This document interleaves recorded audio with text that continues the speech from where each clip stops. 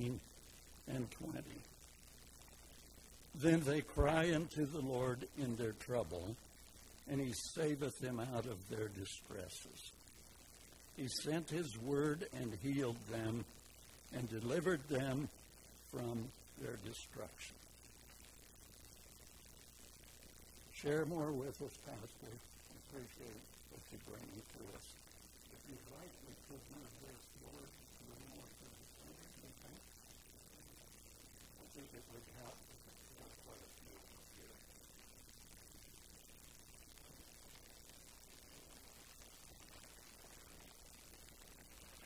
I'm looking at verse 21.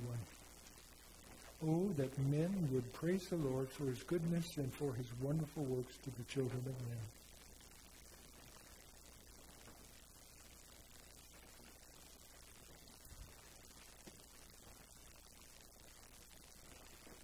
Did you catch that in Psalms 107? What did God send in order to heal us? What did God send in order to deliver us? So if I want to be healed and delivered, where do you suppose I'm going to focus my mental attention? Just when I'm at church?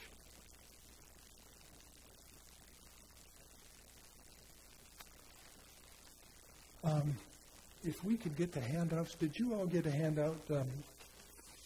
You got one from the last presentation. Anybody that didn't get Saving Belief, Unlocking Mystery? Do we have any more left? Any handouts? Okay.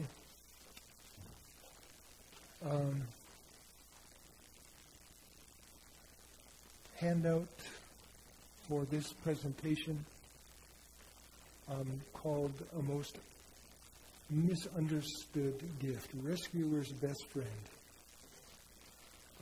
And I'm going to be following, along with my Bible, I'm going to be following this presentation right from your sheet. So if you have Bibles, you should have now, we're going to be looking at the most misunderstood gift for healing and victory.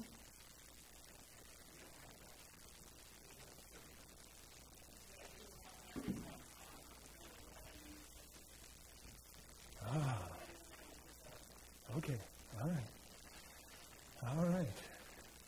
So I get to follow my notes, and you get to follow along. All right. We're looking now at what I believe to be one of the most misunderstood gifts. That's the reason I titled this presentation. And it's actually, the gift is repentance. So starting out, I just want us to go to Mark chapter 1.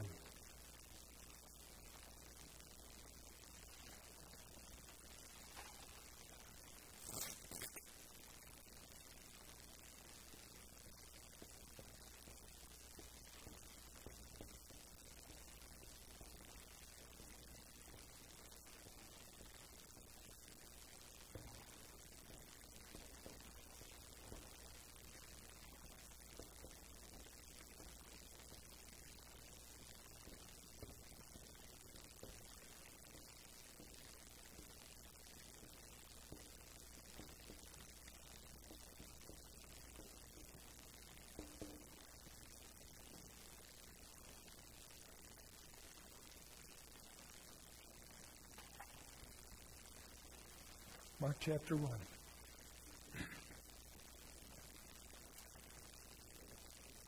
And turn with you in your Bibles to Acts chapter 20.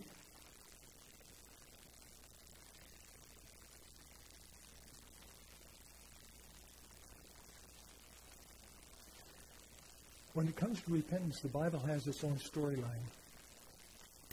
So even if you didn't get a handout, I want you to look at the Word. We're looking at Mark chapter 1 now, and we're looking at John the Baptist.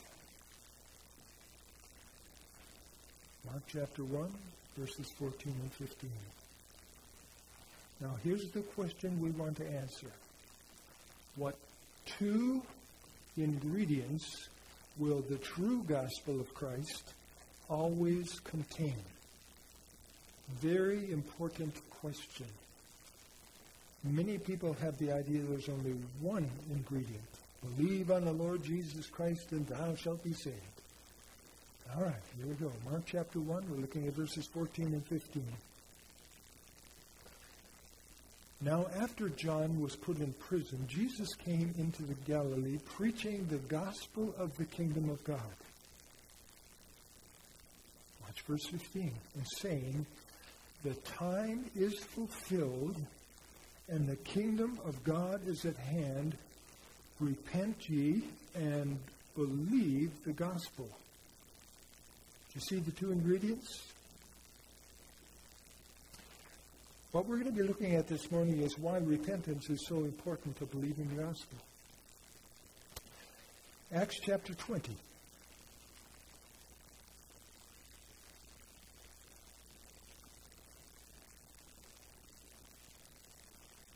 Paul talking about his experience now. Acts chapter 20.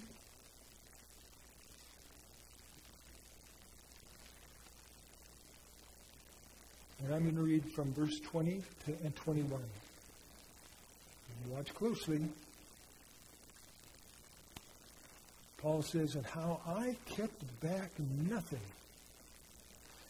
that was profitable unto you, but have showed you and have taught you publicly from house to house, testifying both to the Jews and also to the Greeks, repentance toward God and faith toward our Lord Jesus Christ.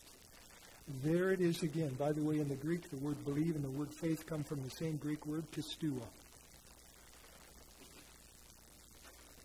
Both accounts. Repent and believe. For some reason, repentance is extremely valuable for anybody who wants to be saved. Number 2 on your sheet. If you got the sheet, did you get the handout? Not getting it yet. Oh, you mean you have to listen to me? Oh, mercy. Well, listen to the Word. What the Word says, that's what we want to look at. Now, where does true repentance originate? Go in your Bibles to Acts chapter 5. It certainly is a gift from God. And if you want to fill in the blanks from what my brother just said, that'd be great. But I want you to see it from God's Word. Acts chapter 5. We're looking at verse 31.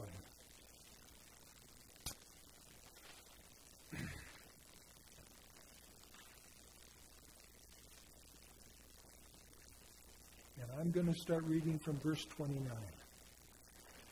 Actually, we could spend the rest of our time together in those 4 verses, but humor me.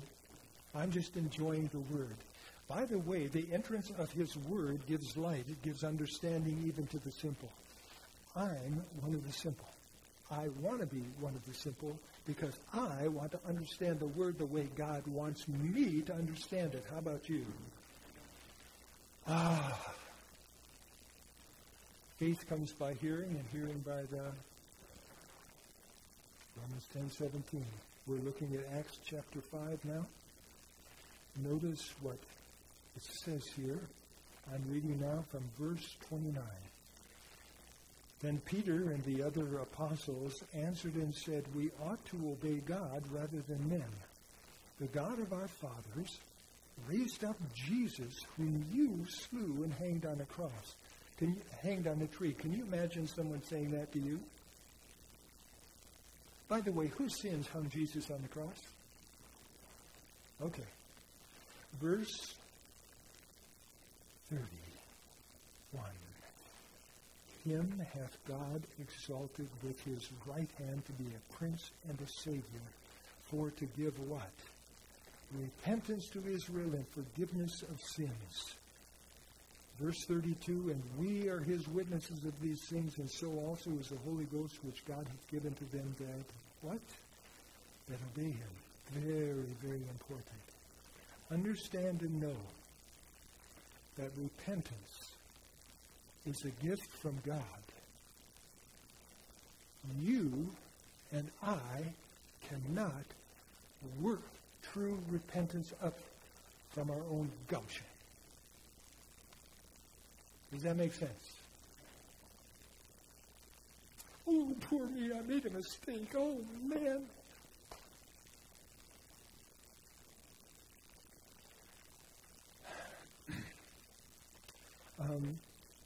On your sheet, and I'm just going to read this, but the Greek word for repentance is the Greek word metanao. Metanao. And it means, and get this,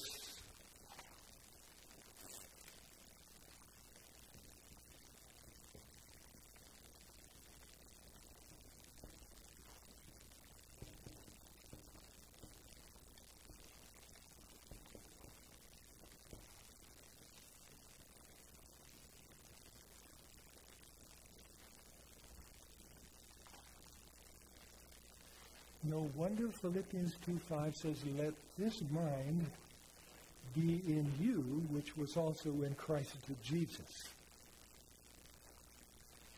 If a person wants to experience repentance that is a gift from God, they must be willing to think about the circumstances they're repenting of the way God teaches them to think.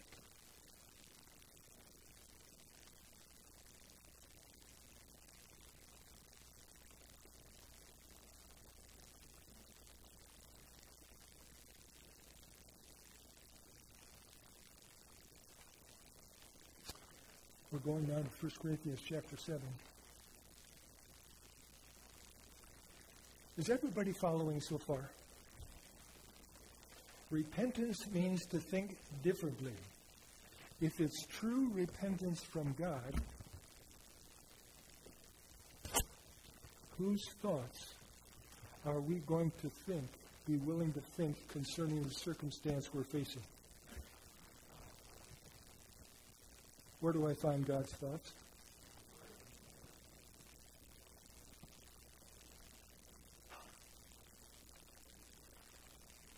Aren't you glad God gave me an ear? I hope God gives you an ear also to hear what He wants to speak to you personally from the Bible text we're looking at.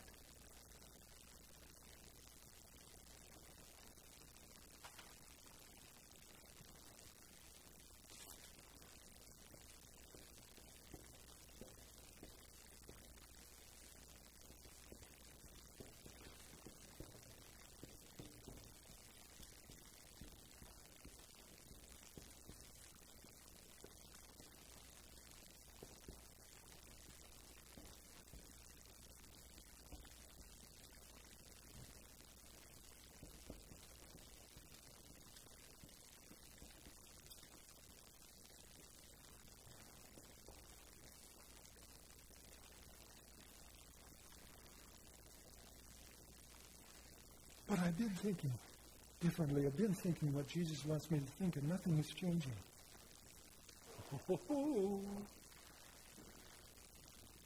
Every time you think a thought, neurologically it is changing your brain.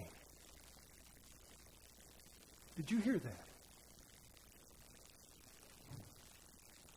Every thought that you think, neurologically, is changing your brain, either for God, more like Christ, or against Him. And for some reason over the years, I've met a lot of Christians, I was one of them at one time, that as long as I'm in church and I'm just thinking, kind of following the preacher and reading the Bible text, I'm okay. And when I step outside the door, I can just go back to my old thinking. Anybody been there?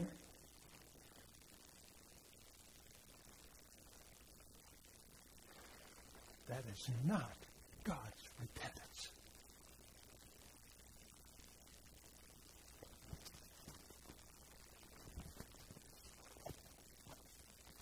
The Lord said, in everything give thanks, for this is the will of God in Christ Jesus concerning you. I'm thanking you right now for you that's not holding this on. Lord, give me a bigger ear. Okay. Did we go to 2 Corinthians chapter 7? 2 Corinthians chapter 7.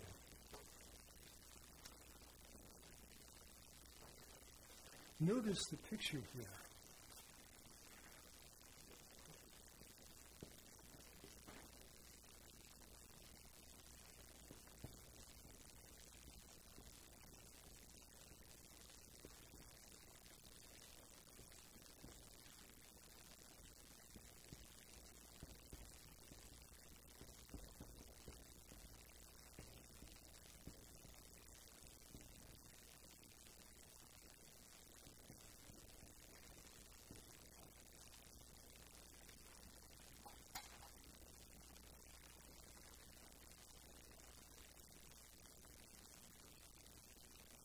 It's a great book.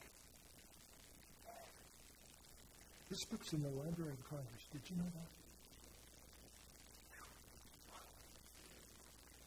that? 2 Corinthians chapter 7. I'm looking now at time. I'm going to start reading at verse 9. I'm going to focus in on verses 10 and 11. Watch close. Because here is a picture. Here is a picture of true repentance. I'm looking at 2 Corinthians 7 now, verse 9. Paul says, now I rejoice, not that you were made sorry, but you sorrowed to repentance. Bank robbers can even experience being made sorry. Are you following? Oh, I got caught. I'm sorry. Oh, man. That is not godly repentance. Here we go. Verse 10. For godly sorrow works repentance to what? Not to be repented of. But the sorrow of the world works death. For behold, this selfsame thing that you sorrowed after a godly sort. Notice the adverbs here. What carefulness it wrought in you. What clearing of yourselves. Yea, what indignation. Yea, what fear. What vehement desire. What zeal. What revenge. In all these things you've approved yourselves to be clear in this matter.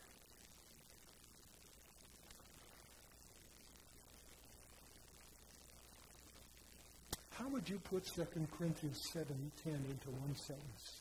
What we just read, 10 and 11.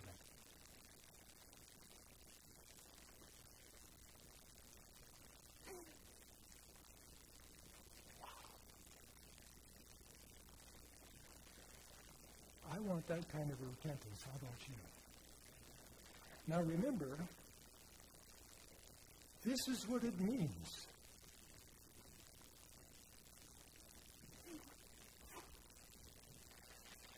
If I want this kind of repentance, it means there's some radical changes that need to happen in my thinking. Now, question. We'll probably be looking at this afternoon, but question. How in the world can I tell that my repentance is really true?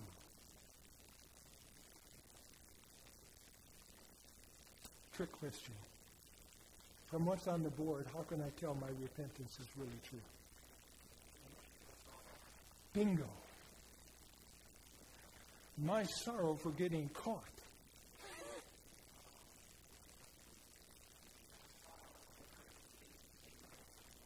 Yes. For thinking outside of God's will concerning the circumstance that I'm facing.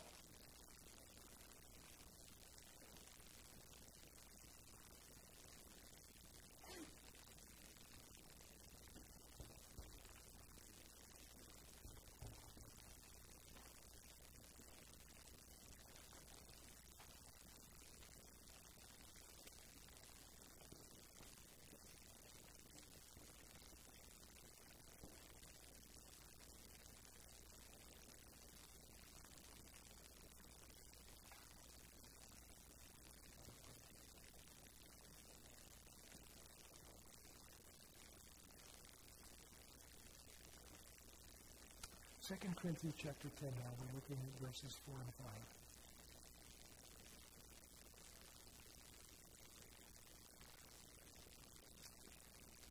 How does the Bible describe this amazing, heart-changing practice of thinking about things differently?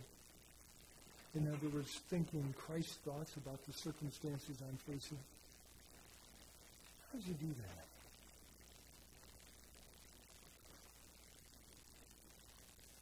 Second Corinthians chapter 10, verses 4 and 5.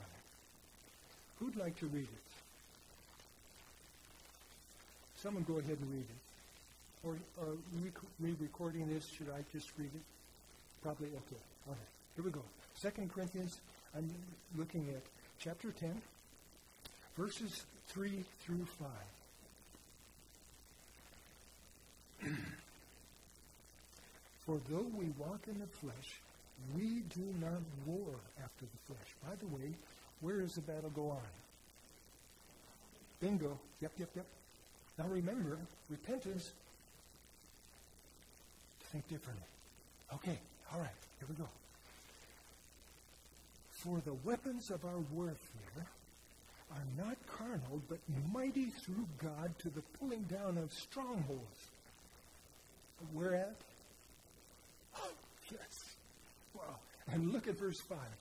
Casting down imaginations and every high thing that exalts itself against the knowledge of God, bringing into captivity how many thoughts?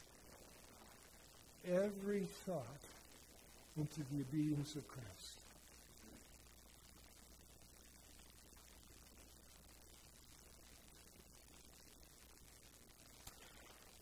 What are those verses painting a picture of?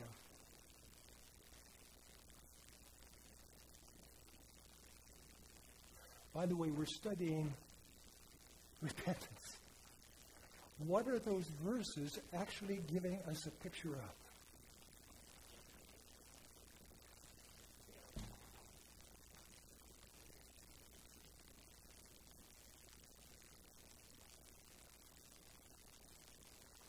For the weapons of our warfare against what? How does the devil work? You got to see this, and we'll go back. Bring my mind back to this. You've got to see this. Go to Acts chapter 2. I want you to see, and Acts chapter 2 and John chapter 13, I want you to see how the devil works.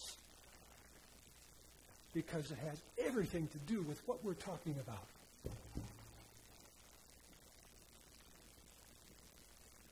Acts 2, let's go to John 13, 2 first.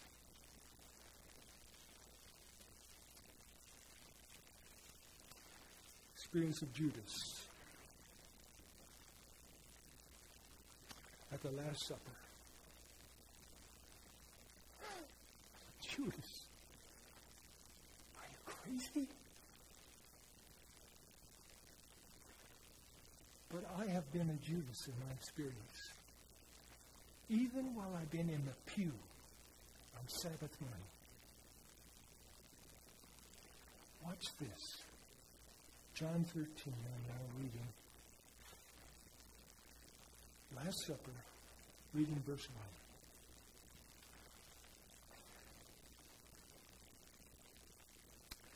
1. Now before the feast of the Passover, when Jesus knew that his hour was come, that he should depart out of this world unto the Father, having loved his own, which were in the world, he loved them unto the end. He knew he was going to the cross. And supper being ended, the devil, having now put into the heart of Judas Iscariot, Simon's son, to betray him. What did the enemy do? This is big. Where does repentance happen?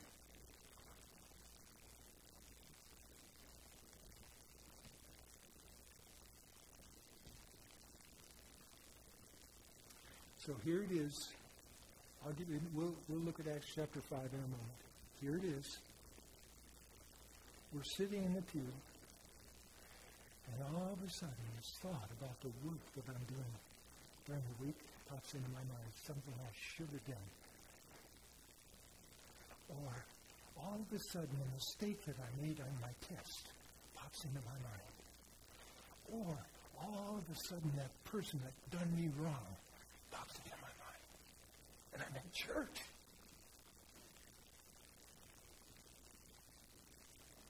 What's the devil doing?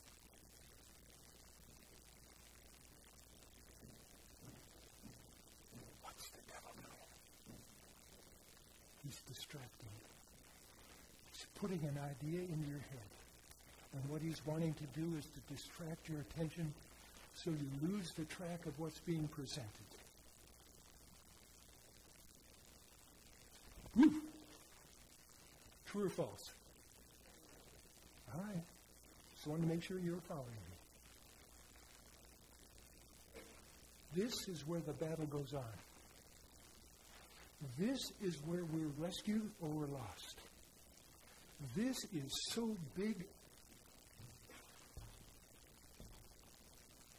Philippians 2:5, let this mind be in you, which was also in.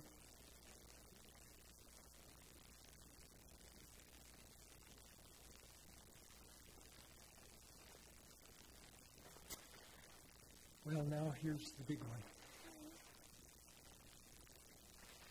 In the Greek,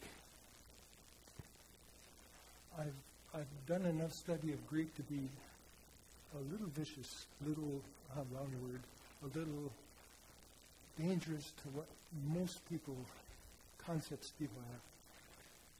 But in the Greek, the word repentance here is in the present tense. Outside of the nominative case, present tense means an ongoing practice, not a one-time event. When we say, well, I'm here presently, present tense. I'm talking to you, present tense. But in the Greek, present tense is a continual practice. Do you know why it has to become a continual practice in our mind to think differently, to think like Jesus is teaching us to think? Why is that so important?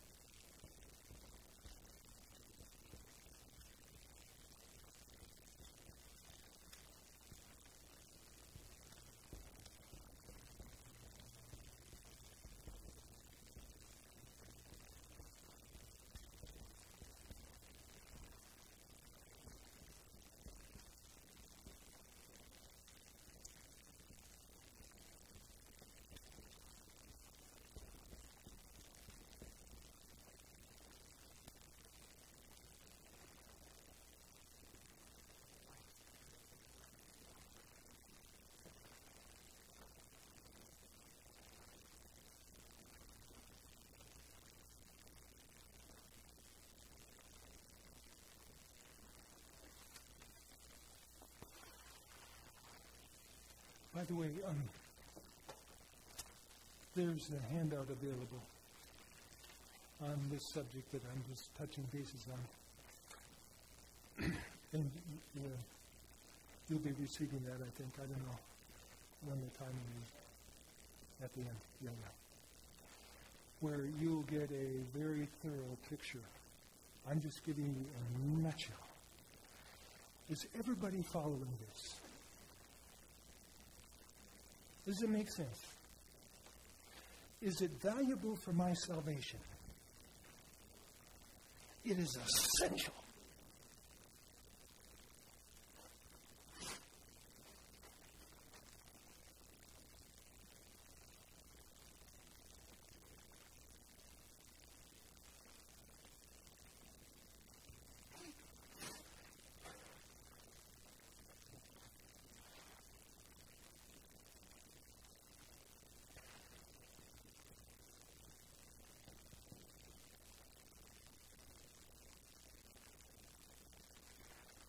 Okay, can I pin you down? Please say yes, you can pin me down here.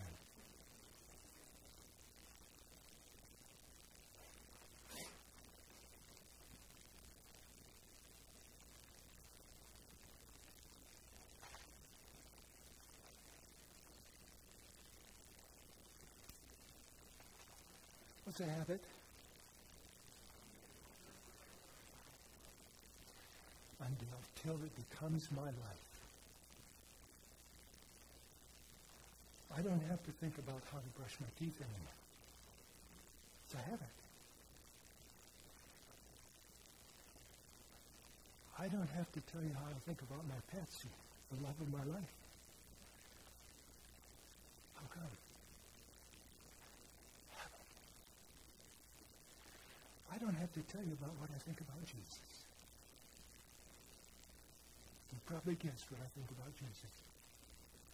How come?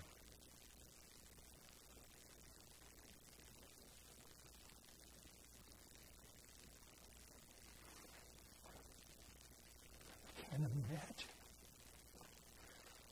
the love that he had for you and me. That he was willing to take your sins and my sins in his own body and go to the tree and pay the death penalty, experience the death penalty that you and I deserve. So that we, by receiving him, receiving his mind, practicing thinking his thoughts about the people in my life, about the circumstances I'm facing. By the way, nothing can touch you except by God's permission, and all things that are permitted work together for good. Are you following? 1 Corinthians 10:13, Romans 8:28 and 29. By the way, we always quote Romans 8:28, but verse 29 says this, and it's very important. Let me quote it for you. Romans 8:28 says, "For we know that all things work together for good for those who love God, who are called according to his purpose." And then it says in verse 29, "For whom he did foreknow, he also did predestinate to be conformed to the image of his Son." Did you get that? That he might be the firstborn among many brethren. And who are his brethren? That's you and me. Conformed to the image of his Son. I love that. Well, I got to stop. But let me ask you a question. What are you hearing from what we're just covering here? What are you seeing? Give me a little input.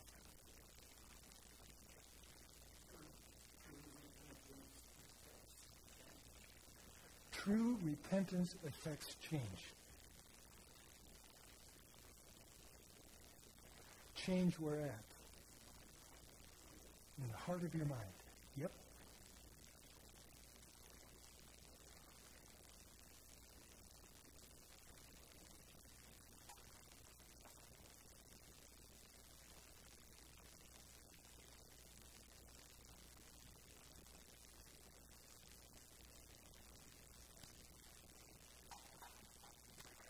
Question. How easy is it for me to experience godly repentance if I'm spending no time in God's Word? Thank you.